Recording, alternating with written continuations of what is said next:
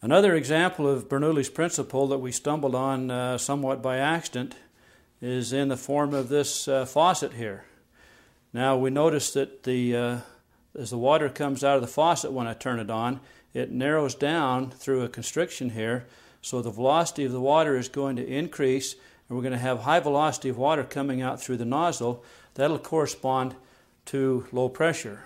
High velocity corresponds to low pressure. I'll illustrate that by putting this hose on here and blowing the water through the hose into the hose and out of the hose, and we're going to watch what happens right in this region of highest velocity.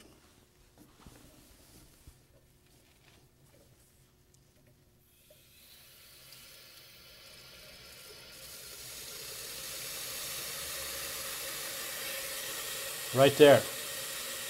Now, can you see there's air in there, and there was no air in the line to start with, and there are no bubbles going up the tube. So that air has to be water vapor that comes from the water actually evaporating because of the low pressure created from the high velocity. Also, if you look closely, you can see that that tube is a little bit constricted in there, illustrating high velocity, low pressure inside the tube, and the atmospheric pressure squeezes on the tube and narrows it down. Let me see if I can increase the velocity even further. It looks like that's about it. It kind of shuts itself off in a way. So again, where we have a high velocity, we have a low pressure. Low enough pressure to actually evaporate the water due to a pressure reduction. Bernoulli's principle.